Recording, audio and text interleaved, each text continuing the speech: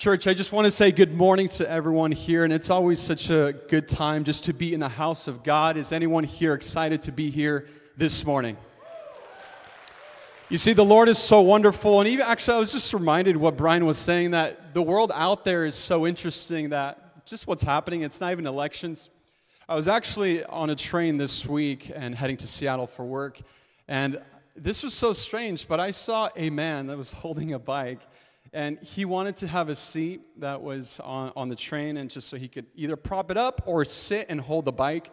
There was an older lady that was sitting there, much older than him, and believe it or not, he started to yell at her. And I was surprised. I mean, it's kind of hard to tell who he was because he had a mask on. But what's amazing is the fact that there's a few other women that were sitting nearby. They started yelling back at him. And I was like, he obviously has no chance. But what happened was, I guess why I'm saying this story is the fact that there's so many things that go on in this world, and I was really surprised to see that at 6:30 in the morning. I was thinking, who has the energy to yell so much in the morning? But the fact that, I mean, he got off in Auburn, and praise God, he got off. There wasn't any violence on the train, but it just came to my thought. I was like, people need help. This world needs Jesus, and we just need to reach them with the gospel that actually can save them. As a matter of fact, what he was experiencing, it's not even about the yelling that he was doing. It's more deeper, something more spiritual that goes on in people's lives. And maybe some of you here have experienced spiritual encounters or things that maybe felt like almost took possession of you or really control, and you're like, I can't believe I just yelled, or I can't believe I just did something. But you see, what it really proves is that we all need help. We all need Jesus Christ that sets the captives free. And this is why I'm excited about continuing the book of Acts chapter 19. So if you have your Bibles with you, we're going to continue from chapter 19, starting from verse 11. You could turn with me just to verse 11 and 12, and while you're turning there, just wanted to give you a quick background. As far as this is Apostle Paul was ministering to the church of Ephesus, and this was his third missionary journey, and he spent 3 years there in Ephesus and just teaching in the synagogue and the school of Tyrannus. And he was telling them about Jesus Christ, telling them that you need to really understand who Jesus is, because the first time he came, the year before, he spent 3 months there, and they only heard about John's baptism. And so it was about time that they needed to hear about the teaching of Jesus Christ and what he's done on the cross and setting the captives free. Let's read those verses, and I'll share a quick story. So verse 11 and 12, it says, and God gave Paul the power to perform unusual miracles. When handkerchiefs or aprons that had merely touched his skin were placed on sick people, they were healed of their diseases, and evil spirits were expelled. So Paul is walking in the authority of the Holy Spirit, and he's seeing an amazing power of God. And just like as Pastor Dan was preaching last Sunday, and he was mentioning the fact that, Paul was ministering to the people of Ephesus, and the fact that the turnout of his persistence and strategic location really brought change in a region that was so drastically changed by the power of God, by the Spirit of God. I'll share a quick story. I was in a team meeting at work, and I came into the office, and it was wonderful. We had a little separate session in the afternoon after lunchtime. And so they served us some really good ice cream. It was really creamy, really good brand, and I just absolutely enjoyed it. Anyone like ice cream here? All right. As I was eating the ice cream, they had a little game set up for us just to really get to know the other coworkers and managers and so forth. And they called it like speed dating, which obviously it was a different form at work. It was just really meant to get to know other people, who your coworkers are, and really, they had a list of about 5 questions for us. And so we would ask these questions as we kind of rotate out person to person. So one of the questions really stood out to me, and the question was, if you had one superpower, what would it be? Some of you are starting to think, and it sounds like you like that question. So what came to my mind, I was thinking, well, I understand we're at work, and I'm like, WWJD, what would Jesus do? And thinking, how can I at least maybe either share Christ through my answer, or how can I at least give them a hint that they need more, or there's something better out there, and that's Jesus, and we can have a follow-up conversation. So I prepared my answer as we were kind of going down the line, and so my answer to them was, I said, I would love to have the healing power to empty all the hospitals. And so this puts all the doctors and nurses out of work. But I was thinking, how can that give them a hint, the fact that it's still a good thing, right, to do in the world, and it would bring a lot of change, because there's a lot of sick people out there. But at the same time, what if they continue to ask me about, well, that's great, and I could lead them to a discussion about Jesus, because he gives us the power to heal the sick and raise the dead in Jesus' name. So as we continue to go on these questions, and all of a sudden, we're done with the list of questions, and I wanted to tell you the conclusion I was able to draw. 3 out of 12 people, I was completely shocked by their answer to this question. 3 out of 12 said that they wanted to be either a witch or Harry Potter. And I'm talking, these are people in management, these are people, VPs and so forth. So these are not, everyone's a person, everyone actually tells others about their desires and what, they could joke about it. They could I'd love to control things, I'd love to, have special power. People could take it as a joke, but they really respond what's inside their heart.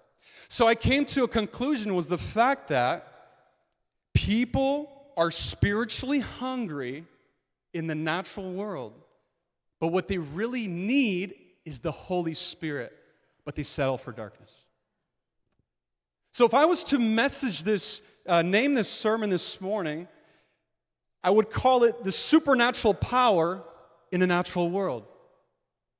You see, every one of us has supernatural. We can walk in the supernatural, but every single person can walk either in darkness or in light.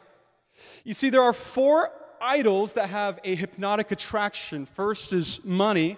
It's the accumulation of resources and getting wealthy. The second thing is fame. It's getting an admiration and getting respect from others. The third is pleasure. It's just the constant feeling good and vacations and so forth. And also the fourth is power. It's the 4th idol. And really it's where someone likes the control or is just a commanding position.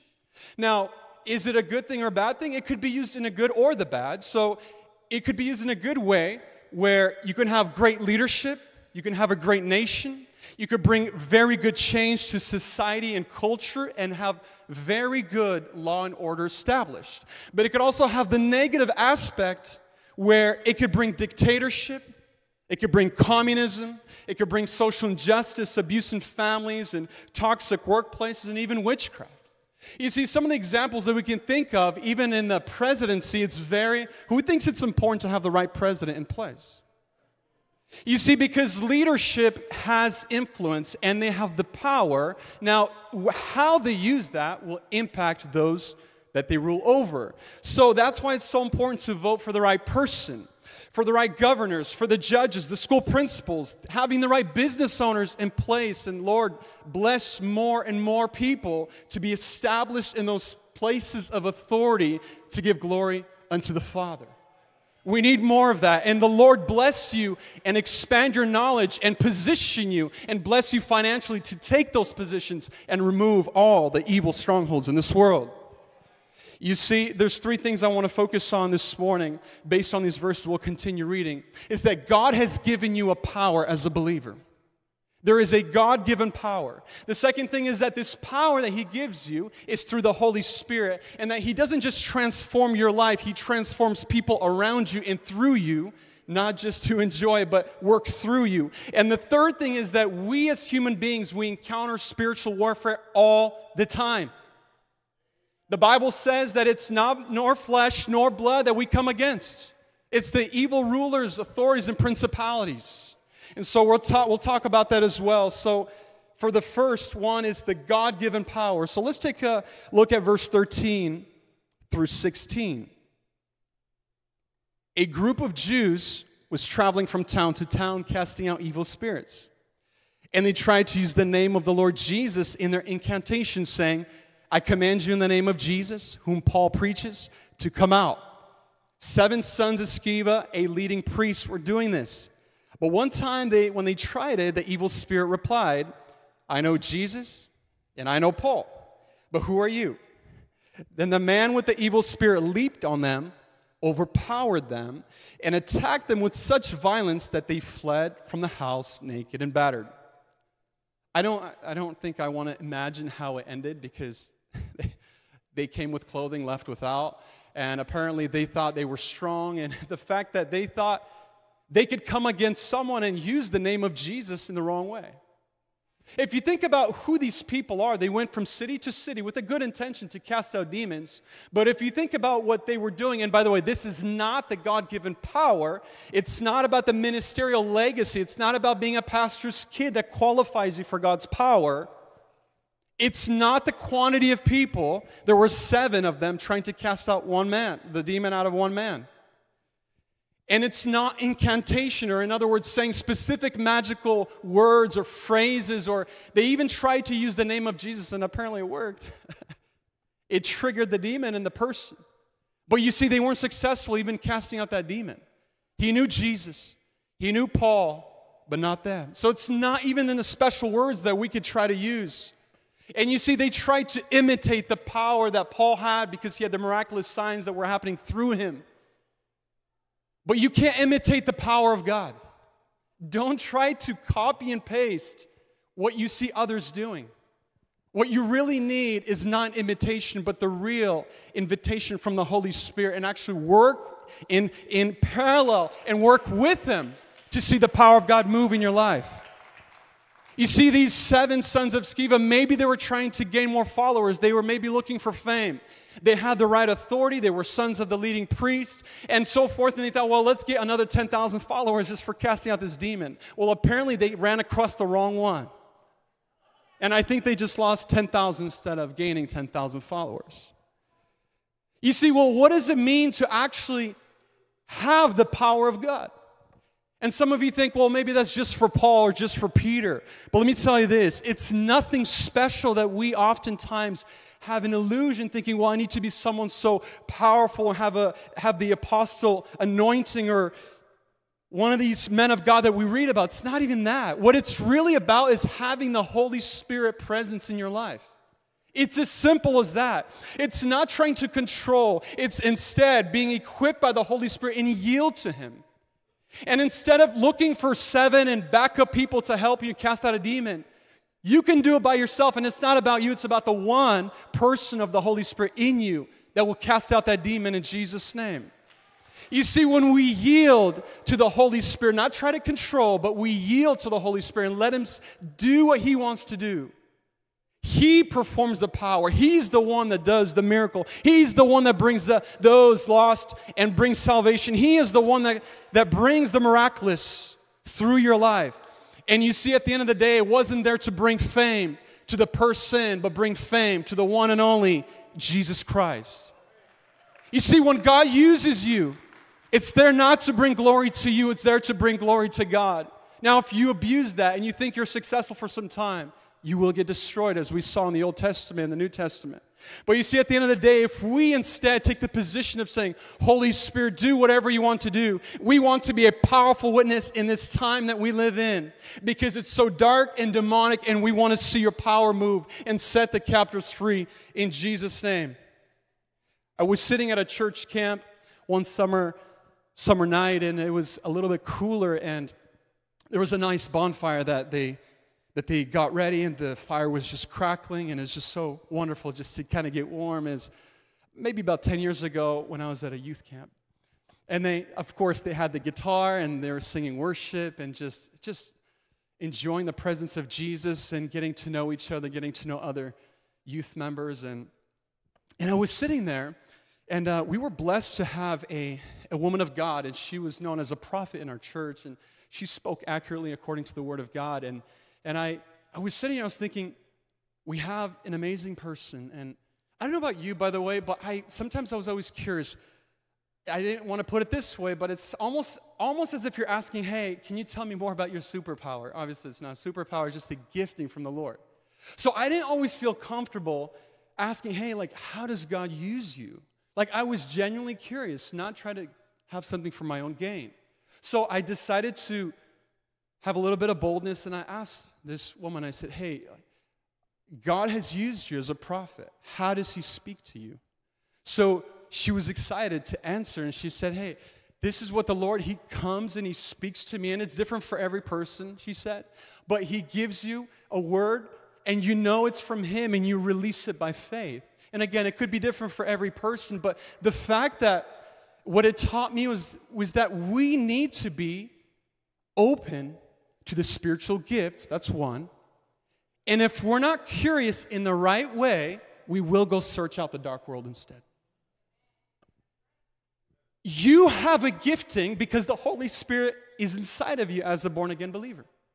So what that means is that if you have a gifting from the Lord, there was something called the school of prophets. In other words, you also can be guided and trained by a prophet because they needed to be guided in the right way. So in other words, this also works with other giftings. It's okay to ask a pastor, evangelist, different giftings or other people that are serving, ask them, hey, can you guide me in a way? And let them pour out their hearts and pour out the knowledge, because if you won't get that, you'll search for the power somewhere else. So as I was really thankful for that. You see, 40 to 50% of Americans believe in the supernatural, and that's on the conservative side. It's a little bit higher, with many reporting belief in ghosts, demons, and other paranormal phenomena, with a significant portion claiming to have experienced a paranormal event themselves. Maybe you're sitting here and you also believe in the supernatural. Now, honestly, I hope you do believe, because the most supernatural person is the Holy Spirit. And some people maybe don't believe in this world, but can I tell you, out of this statistic, did you realize that it includes both the believer and the non-believer? The fact that even non-believers believe in the supernatural says that each person can tap into the light or the dark. My question is, where are we tapping into? What are we looking for? And again, I'm not talking about idolizing the power. I'm talking about walking in the power for the glory of God. Where are we searching?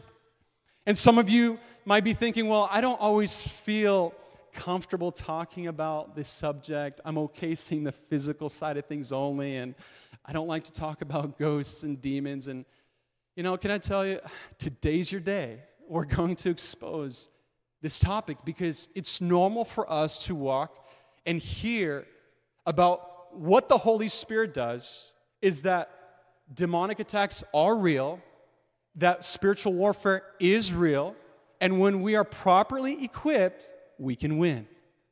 We can walk in victory. You'll see breakthrough in your life. So with that, then you might think, well, am I equipped? Am I qualified to have God's power? The very simple answer is yes. The Bible says that for in Christ lives all the fullness of God in a human body. With you, when you are in the body of Christ, you are equipped. The fullness of the Holy Spirit means that you have access to every gifting. Wherever God has placed you, it's a matter of, are you willing to yield? Are you willing to submit for Him to do that work in you and through you in Jesus' name? Number 2, the transformative power of the Holy Spirit. So verse 17 through 20, let's read it together. The story of what happened spread quickly all through Ephesus, to the Jews and Greeks alike, and a solemn fear descended on the city, and the name of the Lord Jesus was greatly honored. Many who became believers confessed their sinful practices.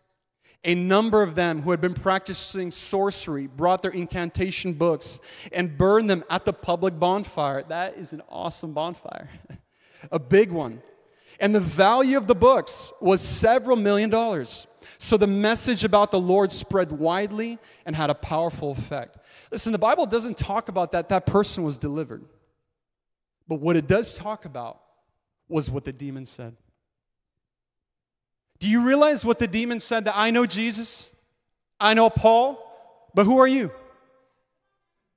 Did you realize it almost scared them to realize that apparently the Jesus that Paul taught for 3 years is more powerful than all the books we've had? And the demon is scared of those people, Jesus and Paul preaches Jesus. And so what happened with this was that this experience led to a public confession and a public transformation. You see, this is what the Holy Spirit does in regions, in cities, and even in the nations. Do you realize that the magic books, these things that they relied on so much, I did the calculation on this. If you look at all the numbers and all the value of the books that they brought forward, can you believe it here, just for your own understanding? Let's say if you make $200 per day, maybe $300, maybe more or less. Just to give you an example. If you look at it from that perspective, today's currency, today's value, and you compare it to the 50,000 pieces of silver that it was talking about, it's $10 to $15 million. Do you realize what kind of bonfire that they were burning? It's like bringing a briefcase and saying, here it is. But that can only happen when the power of God does a work in the region. This can only happen and people surrender these things because they've realized they've encountered something more powerful, and His name is the Holy Spirit. And Paul has been trying to teach them and tell them the fact that there is someone greater, there is someone stronger. And his persistence of the 3 months the first time, coming next year for another 3 years to teach them about Jesus Christ. And the fact that Ephesus was a great city and strategically located as a hub of commerce and transportation. You see, his persistence and his strategic positioning led to a supernatural currents that just spread all over. You see, years later, he wrote to the church of Ephesus, about 5 to 9 years later. What does that mean? That the fruit of his labor was worth it. Was that he was first thinking, how is God going to do something here? Through one occurrence and through persistent teaching of the gospel of Jesus Christ. And you see the confession of many. They walked out in their confession and walked out their repentance by burning the books. Imagine the persistence of us preaching the gospel. Imagine the persistence of public transformation in this region. And imagine the restoration for this area that we live in. Some people call this place hopeless, or the Northwest is too hard. But I'm believing for Parkland, I'm believing for Seattle, I'm believing for the Northwest and for this nation. There is still hope. And the only hope that we can really see, that they can receive, is Jesus Christ Himself. Hudson Taylor, famous missionary to China in late 1800s, said, many Christians estimate difficulties in the light of their own resources and thus attempt little and often fail in the little they attempt. All God's giants have been weak men who did great things for God because they reckoned on His power and presence with Him. You see, some of you think that, well, I'm weak. What can I do in this society? What can I do in this city? There's many people who thought that, but this really pushes us to rely on God, rely on the Holy Spirit work. You see, we should be very thankful for the Holy Spirit transforming our lives, but let Him continue that transformation in the place that we live in. You see, some of you, my question to you, where has God strategically positioned you in an area of influence to come with the powerful effect of the Holy Spirit? You see, you carry the fullness of the Holy Spirit as a born-again believer. Will you yield to the Holy Spirit wherever you go? You see, teachers, stay persistent in teaching the right curriculum. Don't bend to the social trends and the things that they're trying to push. You see, because these kids look up to you. And some say they want to be like you. Those in the family, you think, how can I be a better light? Maybe some of you have children that are not in the Lord. And maybe you're attempting to do your best to show Jesus and trying to teach them and tell them. Maybe they're not always listening. Listen, Jesus didn't call you to be perfect, but can you at least give them a little glimpse of Jesus, who is the one that's perfect? by praying for them, being an example for them.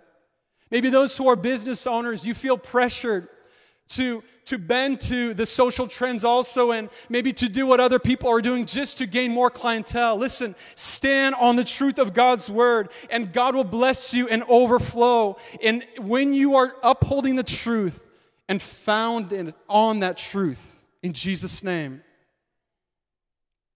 The third thing is that we come in a spiritual warfare every single day. You see, the book of Ephesians says that it's not flesh nor blood that we come against. It's not the things that we see with our physical eyes. Sometimes we maybe encounter different things, and you might want to look at your spouse or look at the child and say, yeah, that's your fault for arguing. That's your fault for yelling. But if we take a step back and really think about what's happening in the atmosphere, there's something greater that's happening, and the devil's trying to destroy families, trying to destroy the spiritual state in your life, and tries to distract you from the glory of God, and tries to distract you from what God is trying to do.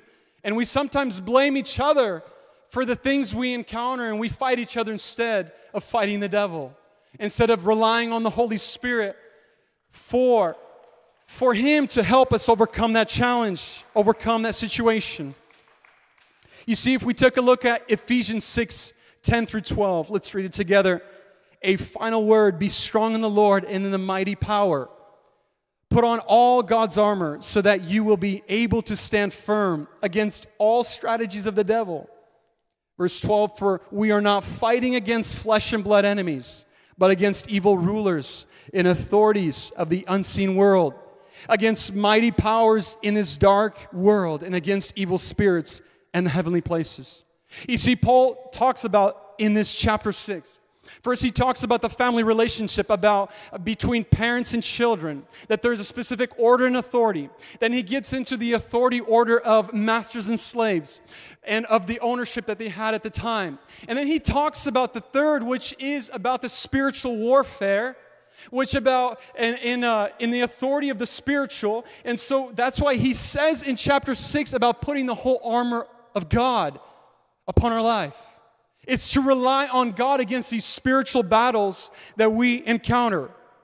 Billy Sunday, an old-time evangelist, said, he must have gone to church every Sunday. He said, I'm against sin. I'll kick it as long as I've got a foot. I'll fight it as long as I've got a fist. I'll butt it as long as I have a head. And I'll bite it as long as I've got a tooth. And when I'm old, fistless, footless, and toothless, I'll gum it till I go home to glory. I know some of you really like that one. Because you can keep fighting, and as a matter of fact, that fight continues every day. My friend, listen very carefully.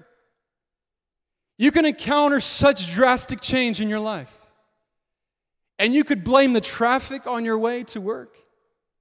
You could fight your family members' parents just for all the years and history that you've been having. You could blame many different things and say, oh, the Lord's not blessing you, I've always been poor. But what if we stopped to recognize, what if there's something in the spirit that we need to come against? You see, we put on the whole armor of God. That means we are always positioned to fight. We are always positioned in a spiritual warfare. Ephesians, so a few verses later, actually said to pray in the Spirit at all times and on every occasion. Stay alert and be persistent in your prayers for all the believers everywhere. God has called us to be alert. You know that I started this message with some of you might not like talking about the spiritual and the supernatural and so forth. But if we're not alert, the devil takes advantage of this. He comes against you and you think, well, it must be something in the natural, not in the supernatural. But imagine when you are equipped and understanding what battle am I facing, can I recognize what's actually happening in the spirit, then you know how to fight. One time we were doing local missions here in this area, and it was just a wonderful time. Instead of going out of state, instead of going out of the country, we did it here locally in the Federal Way area. We partnered with a few churches, and it was just a wonderful time seeing the gospel being preached and seeing people come to Christ. It was actually one of my more first experiences of seeing demons cast out as well, and it's really awesome to see that, to learn that, and see the power of God move. We had a few friends that came from Portland, Oregon, that came up and came to partner with us and help us. So at the time, this was about 10 years ago, I wasn't married yet, and these friends, they stayed with us at my parents' house. And we were ministering for about 3-4 days, and so they were helping us, and my parents were gracious to have them over and to stay the night. So after seeing just an amazing time after day 1 and after day 2, on the third, so going into day 3, we're about to go minister again. You're in that mode, and just come on, let's go cast out some demons. Let's go preach the gospel. It's just exciting. We went to sleep that second night, and again, we're in the same home. At 4 a.m., I saw a dream, and all of a sudden, I see in front of my parents' driveway, there's no cars that were parked. That's fine, and then, interesting. And then I saw an older woman was walking up the driveway closer to our home. I was like, that's really strange. Who's this? Is this a pizza delivery? Is this someone trying to share the gospel with us? I mean, we don't need it. We're doing that ourselves. And it was strange because she was carrying a small rug in her arm. I was like, that's really strange. And so as she was coming closer, she started to lay out this little rug right on the middle of the driveway. And I was like, this is about to be a Muslim prayer right now. We don't need that. We don't need that. This home is blessed. And so I didn't do anything because obviously it's in a dream. And I'm just watching. And then all of a sudden I see empty cups, empty jars. And I was like, okay, this is not good. This is witchcraft. She laid out that rug in front of the home and a bunch of different things she brought with her and was going to cast spells at our home. Again, this is all in a dream, by the way. Don't worry. And so I wake up and I was like, this is a real dream. You guys have real dreams like this sometimes? Maybe not like this, but when you know it's real, it's real. Anyone here? And then you start to think, you start to pray, what do I do? Is this from the Lord? Is this maybe I ate too much pizza the night before or too many video games or movies? But when it's not any of those things, you know there's no factors that can skew this moment. So you know God was trying to speak to you something. So then I start to pray in the Spirit, praying in tongues and praying in the Spirit, pleading the blood of Jesus over our home, protection. After praying about 10 minutes, I just felt peace come over me. I just went back to sleep. I didn't even check through the window if that was actually true because the guests were sleeping there. So I didn't want to go in and just like, hey, can I check? Definitely was not going to step outside. It's because I had the peace of God in my heart. So in the morning, I wake up, and obviously I remember the dream. You know, there's dreams you forget, but there's definitely ones you don't. And I tell the guys that woke up, and we had some tea and some breakfast, and I was like, hey, I want to share something with you guys. I saw this dream, and I went into details the way I just described to you. And I said, this is really strange, and it happened at 4 a.m. They said, German, you won't believe this. I woke up at 4 a.m. as well. And I woke up, and I stretched my hand towards the driveway because they were in the room right in front of the driveway. And I was praying that direction in tongues, and I prayed for a little bit and went back to sleep. This doesn't end right there. We went to the church where we gathered all together as a group. And we're ready for day 3 of ministry. And I share with a few others because we're already inspired. Just like, wow, look what God can do. And then we tell a few more. At least 1 or 2 more people said, you won't believe I also woke up around 4 a.m. And I started to pray in the Spirit. I felt something was off. Later that morning, we found out that apparently someone that was part of the group was actually being very divisive and was kind of going against one of the leaders. And God was protecting us as a group. So we excommunicated him. I'm kidding. No, we prayed for him instead, obviously. Do you realize that the spiritual world is more real than you know? We're not just talking about it just to give you an interesting story. We're not just talking about the supernatural and we only talk about the Holy Spirit. No, we talk about the demons. We talk about the witchcraft, the things that are in this world, because the music industry is getting infiltrated. The Hollywood is trying to go demonic. This is real stuff. And if we're not equipped, how can we walk out this life? What encounters have you been facing in your life? Do you realize that your life is a mission field? Do you realize you're on a mission if you didn't know? How do I know? Because every born-again believer has a mission to fulfill. And if you're on a mission, what is God trying to do? Are you recognizing the things in your life, whether maybe you've encountered some difficulties and spiritual attacks, or maybe God is trying to use you somewhere? Are you seeing the supernatural world through the eyes of the Holy Spirit and not just the natural world? You see, Job saw a drastic change in his life. He lost so much, everything at once. Paul, we read in chapter 16, there's a slave girl that was following them. She was fortune-telling the future. He got annoyed and he cast out the demon out of her, and those people got mad at him. But you see, this spiritual world is real. And Judas, also, the betrayer, he allowed the devil to enter him, and Jesus was perfectly aware of that. Jesus recognized that. You see, this list is not limited, but I want you to keep in mind, there are different forms of spiritual attacks, and I want you to listen very carefully. You see, sometimes being overcome by physical fatigue, feelings of discouragement, depression, defeat, overcome by anxiety, spiritual desire, loss, and dryness, experiencing many stressful situations back to back, doubting God's goodness, temptation, troublesome and disturbing and negative thought life. What about fear? What about thoughts about going back to your old lifestyle? Despair. Old emotional wounds surfacing from the past. Accepting lies as truth. Overwhelmed by feelings of shame, guilt, and condemnation.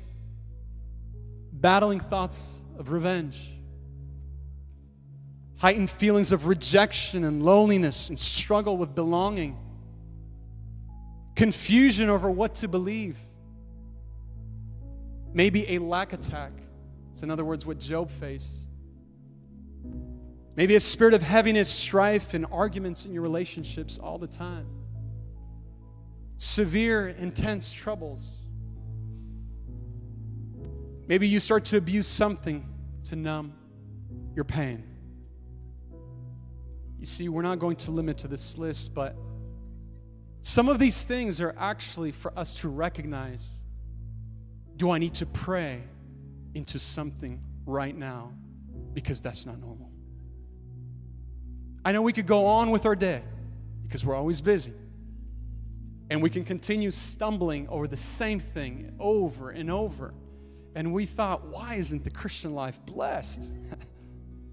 You see, when we become more aware of what God is trying to do and open our spiritual eyes, you will start to walk in victory and be more effective in what God is doing. All right, here it is. So the three things to take away this morning. You see, I love the encouragement, 2 Timothy 1:7. For God has not given us a spirit of fear and timidity, but of power, love, and self-discipline. You see, God has given you the authority, and that's through the Holy Spirit. That's all you need. You just need the Holy Spirit in your life, and He does the work in you. Number two is the transformative power of the Holy Spirit. We read in the beginning of Acts, but you will receive power when the Holy Spirit has come upon you. And the third, it's not flesh nor blood. You see, the spiritual warfare. I love what Jesus said. It said, Luke 10:19. It said, look, I have given you authority over all the power of the enemy. And you can walk among snakes and scorpions and crush them. And nothing will injure you. But don't rejoice because of the evil spirits obey you. Rejoice because your names are registered in heaven. You see, we not only rejoice in our salvation, but we walk out this life with power and authority because of the Holy Spirit. Listen, don't over-spiritualize everything. Please understand me. Don't be walking around and try to cast out demons from those wearing scary Halloween costumes or something. I'm not saying everything is demonic, but be very aware that there are many things that are more spiritual than you think. You see, when we're sensitive, this is why it's so important to talk to the Holy Spirit every day. Even if you question something, just ask, Holy Spirit, what is this? If you sense an atmosphere shift, Holy Spirit, what are you trying to do? It's really being sensitive to Him and see His power at work.